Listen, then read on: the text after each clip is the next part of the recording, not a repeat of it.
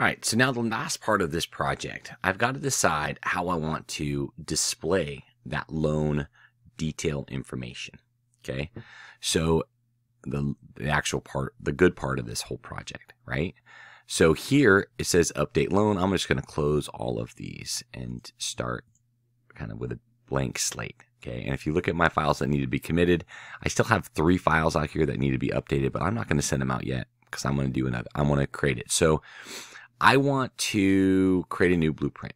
Okay, and I'm just going to copy the one from loan amortization, and I'm going to paste it here, and I'm going to call it loan amortization detail. Okay, I'm just going to click OK. And here, I don't need to mess with anything up here, but here I'm going to add detail on the end. Okay, and again, this needs to stay the same, and I'm going to put the detail in there, and I'm not going to do any update or delete, so I'm going to delete both of those routes. And this is just going to be for my loan amortization detail. So it's going to be loan detail, make sure I spell it right, and loan detail.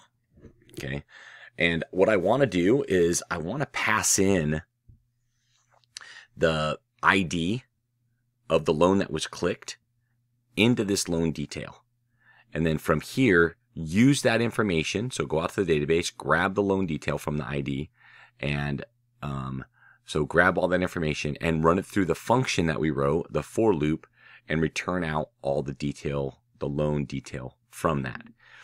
So what we can do is copy. Actually, I think what I'll do is I'll just get rid of this if, because we're not going to grab anything from them. We're just going to show it. Okay, and so we don't need any of this post methods.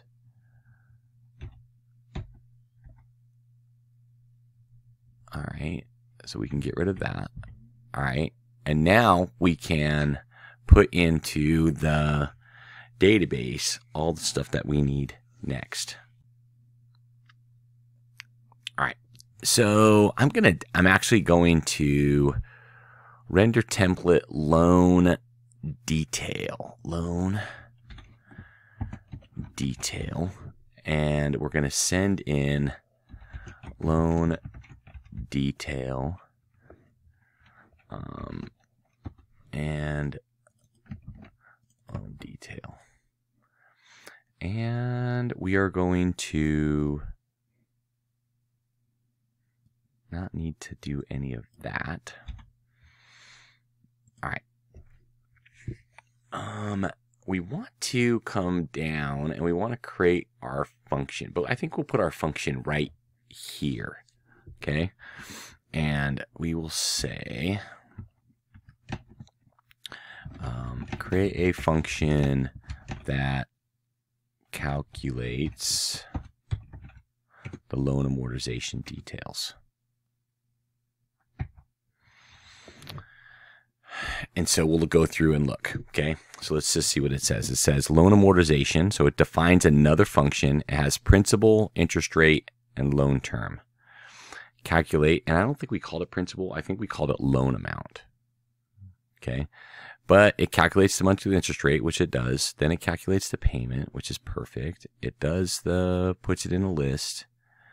Okay, that's a data type, and it does the for. Okay, does all of that, and it returns the list, loan amortization list. Oh, that's perfect. So I'm gonna hit tab. And the one thing I don't like about it is I don't like that it uses principal, but that's okay. We'll talk about that in a second. That's okay. We called it loan amount, but that's okay. Principal's fine. So down here, I'm going to copy this whole code, and I'm going to go back into chat because I want it to be succinct, right? So I want it to go in, and so I'm going to say adjust this code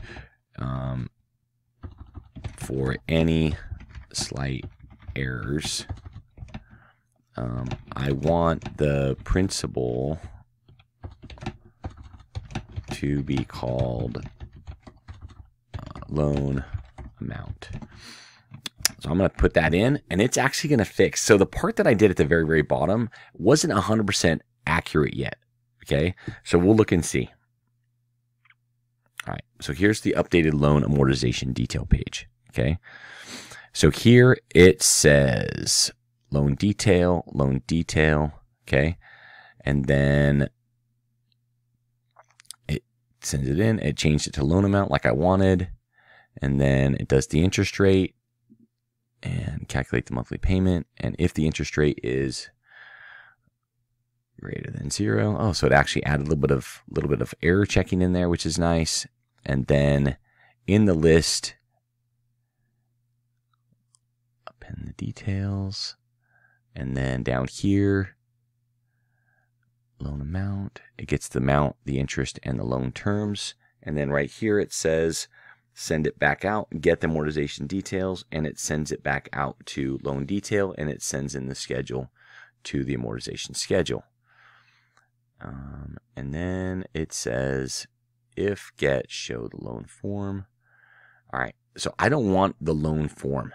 Okay, instead I want to get the information from the loan, from the actual button click, right? The button click. So let's go back into our loan amortization, the regular one. Okay, so under loans, and I'm going to copy that for loans, and I'm going to come back into chat, and I'm just going to ask it to add a button for details. Add a button for, add a blue button that will allow each loan to be calculated for loan details. And I'm just going to paste all the code for that right in, so it will add the right button. And it's probably going to probably try to adjust the loan amortization pie file too. But we'll work on that in just a second and force it to how we want. So here is where we're going to see the button down here in this all the loans. So it should be right next to it. So calculate detail button. Okay. So it says go to loan amortization detail, loan detail. So it actually is going to the right place. Okay. And over here, it's sending in the loan info ID, which is what we need. Okay. So this code is perfect. I'm going to click copy the code, and I'm going to go back to my PyCharm, and inside my loans HTML, this is the one I just copied. I'm just going to copy the whole thing and paste it right in. Okay, so I just replaced all of that right there. And if I come over here and hit refresh, it's going to say, I don't know where this is. Okay, so let's look and see, with values, did you mean?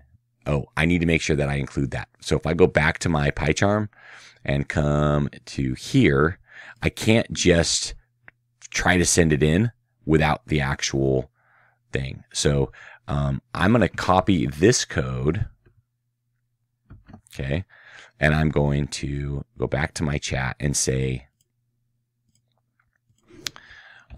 instead of getting from a form, adjust this code to allow for the loan ID to be passed in from the loan.py, something like that. And I'm just going to paste in the code here, and it's going to know, now that it knows both files, it's going to fix this one and get rid of all the stuff at the bottom that was trying to get it from the loan. So notice here, and I'm just going to, if I scroll up, it will stop auto scrolling down. Yeah, so it's working down here. But right here, instead of just loan detail, it's actually passing in that integer loan info ID, and it's passing it in here. Then it's going to use the whole thing. It's going to use that loan ID to execute the database, get the loan amount, interest rate, and terms from the loan based off that loan ID. It's kind of a nice way to do it. I could pass all that in. I have it available on the other page, but I kind of like just passing in the loan ID. Makes it a little bit easier. Plus, it can make that call pretty fast. And then it's going to go through and do the same calculation as before, because I gave it to it. And instead of doing the form, So instead of doing the form, it just finished it at the bottom. Okay, so it didn't have to go and have that form anywhere. So I'm going to copy all of that code and put all of that code, which I know is now right, into my loan amortization detail py file. Okay, so before it had all this form stuff down here that I didn't need. So I'm just going to copy, select all. I'm going to paste it right in here. Okay, and now it goes out and it grabs all the right ones. So I'm going to hit the back button here, and I'm going to go to loan, and it's still, let's see, with values. All right, so loan amortization detail with values, loan info ID, and I might be trying to call it without passing in something. So loans, all loans.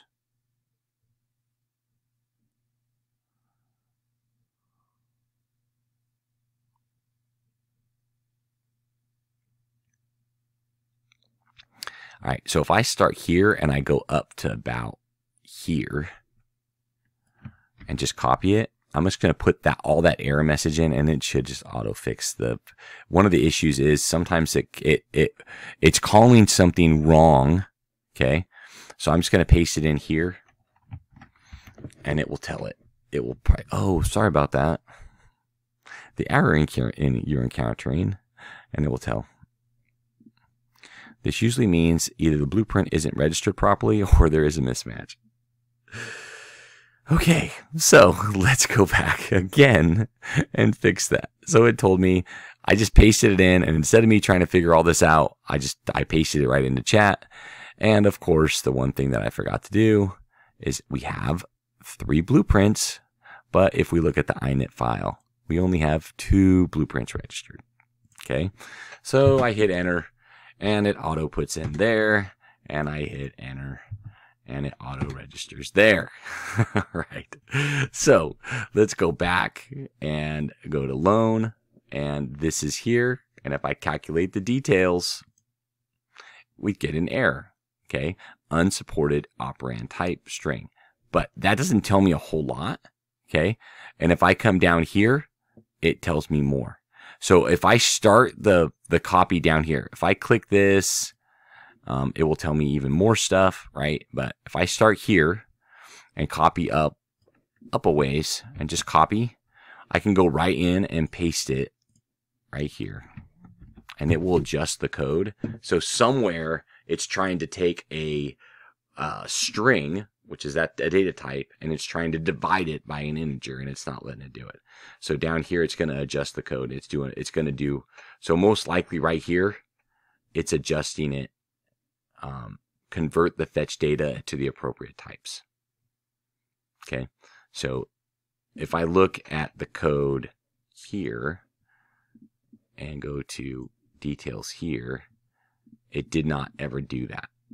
So I'm getting my data in here, my select statement, and it never adjusted for that. So if we come back over to our chat code, it's going to adjust. Okay, and the good thing is, if I paste the code in, also, it will give me back the same code and not try to go back to a different version. So I'm looking, everything looks good. I'm going to copy that code, and I'm going to come into my loan details py, and I'm just going to paste it in. Okay, so it adjusted by putting this here, like we were doing in class. It will adjust that and put it in to make sure it's right when it comes out of that. All right, so now I'm going to come back over. I'm going to come back. I'm going to refresh the page. Okay, calculate the details. All right, and it says key error 0. Okay, well, let's go back and we'll figure out how to fix that next one. Okay, so key error 0, come up here, copy that, and we'll paste that in. All right, and so if you look at the error, it actually says, hey, you're trying to do you're trying to look for something that's not there. Okay, so which isn't necessarily the case. So we need to figure out why that is. I'm going to copy the code that I just put in. It's adjusting the code just a little bit. So we're going to paste it into our PyCharm and see if that it does a little bit of error checking. Okay, So it adds a little error checking. I'm going to come over here and see if that fixes it. Okay. Click on details, and it does not. It's the problem is it's converting the loan amount to a float. I think it's in the wrong order. So let me troubleshoot this and we'll get you the right code. All right, one of the things we didn't talk about is data types. We haven't talked about that yet too much, but we'll talk about that a little bit in a little bit more soon. Right here, it's assuming we're getting this back as a list, and that's what's causing the error. If you look at your DB Connect, it always tells it to return it as a dictionary. Okay, return the cursor as a dictionary. So we need to tell chat that the data coming back is not in a list, it's coming back in a dictionary. Okay, so let's go back out to our chat and say the data coming from SQL is a dictionary, not a list. And it should adjust that code. Needs to adjust the code accordingly and bring it back as a dictionary. So it should actually list,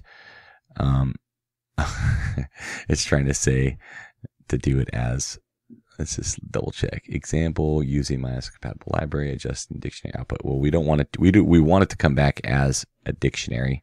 But here, notice instead of a 0, a 1, and a 2, it just brings it back and it brings it back as a dictionary. Okay, so to troubleshoot this, I simply put in, after it was causing some errors, so I simply just said print out the loan data. Okay, so here's the loan data, and I knew it was working. It was throwing a key error, so I knew it was working. And notice it says 0, 1, and 2 right here. So I printed out the loan data, and it still threw all these errors. The key error is still here. But if I go up higher, so I'm going to come up here, and you could tell where it started, right? It started, here's it started. And then if I come down, I can see my loan data actually printed out in the terminal. Even though I'm running this from the web, it's still going to print out in the terminal, okay? So I copied that line, and I went into ChatGPT and I said, here's my loan amount or my loan data output. And it said, oh, the problem is that's a dictionary, not a list. And a dictionary has the description of what the data type is. So it says loan amount, interest rate, term. A list just says, it just has this, comma, this, comma, this. It doesn't actually turn into a dictionary. A dictionary is much nicer, okay? So we want to copy the code, okay? And we want to replace this with dictionary code, okay? So now I don't need to print this out anymore. I'm just going to comment that out, okay? We don't need to print out the data, okay? But when I go back, we're running this locally. I'm going to refresh the page a couple times, and I calculate the details. Now it says, hey, I don't know, there's no template found, okay? Which is good. So we're on the right track, okay? So now I can come in and make sure that I have an actual loan detail, which I don't think I actually ever made, but we're on the right track. So I'm going to come over here, and I call it, under my templates, nothing. I don't have one here yet, right? So I'm going to come over here, I'm going to copy this, and I'm going to paste it in, and I'm going to call it loan detail. And I'm going to copy all of that code right back into my chat that I've been using so it knows. I'm going to say rewrite this for the loan detail HTML page. And it's going to just rewrite it for that loan detail HTML page. And it's going to grab it all in. And it even brings in the loan ID, which is nice. And it brings all this information, which is nice. And it knows all of the for the for statement. So right here, loan schedule is what the variable that we sent in is, and it's calling it payment, and it brings it all in. Okay, so I'm going to copy that code. I'm going to come back to my PyCharm in my loan detail. I'm going to paste it in. So make sure I'm in loan detail. Copy, paste it in. And now when I go back to it, let me refresh a couple times, hit calculate details. Here's my loan amortization, and it works. And notice my starting balance is going down, down, down, down, down, down over the whole term of that it's going through, and it finishes with your last payment. Okay. If I go back, I can add another one. So let's just add another one. Let's go 250,000, and let's call it a 20-year loan at let's call it 8%, 8.512%. Click add loan, and look at those details here. And it starts at 250, monthly payment. Now, there's a lot of really cool stuff we can do from here, but this is just a basic loan amortization, like a mortgage rate calculator. Click on loans, and we did some crazy troubleshooting today, and we are now able to store our loans and look at our details. We also can look at our blueprints that we have. So if I click here, we have 3 blueprints. Technically, we don't need runner. Okay. So I can come over here and I can remove the runners. Okay. I can hit delete. So I can just delete. I can delete runners here. If I delete runners here, I should probably delete runners here and here. And if I do that, I probably need to go into the registry and delete the runners here and here. Okay. In fact, it's probably a pretty good idea to do that. So let's just do that real quick. So we'll hit delete. We'll come down and we'll hit delete. Click OK. And it says there's a problem. It's not safe yet. I'm going to say delete anyway. So I'm going to come over here, select those 2, and hit delete. Click OK. And then I'm going to go into my init file. And it says I don't know where this is. So I'm going to delete that blueprint and that blueprint. Okay, and then that should be all the places that we've referenced runners. So I'm going to come over here and refresh. Okay, refresh. It looks like it's working just fine. Calculate the details, working just fine. Now, last thing I want to do is I want to come over here and look. And it says we've done a whole bunch of cool stuff. So select them all and hit commit. Push it out. And then we can look at it actually on our GitHub and see that it's being pushed and committed, right? So I can come over here and I can go into my GitHub and I can look for my, the one I just did. So I can click repositories and loan amortization, and I can go into my app, and inside my app, I can open up templates and I can see that there is no more runner there, and I can go to blueprints, no more runner there. So I know it's working. I can close that. And now I can go back to my Heroku, which is here, and I can look at activity. It looks like it's all been built successfully. I can click open app. I can go to loan, and I can calculate the details, and it works. And that was a lot of work this morning, but I think you guys should do this a couple times over the weekend and see if we can't get your for loop to work. Remember, what we did is in our loan amortization, this right here is what we did in class. We talked a little bit about the for loop. When would you use a for loop? Okay, so for I in range, the beginning value of the for loop, the total terms it's going to run, how many times it's going to run, and it goes all the way through. So anyway, have a great weekend.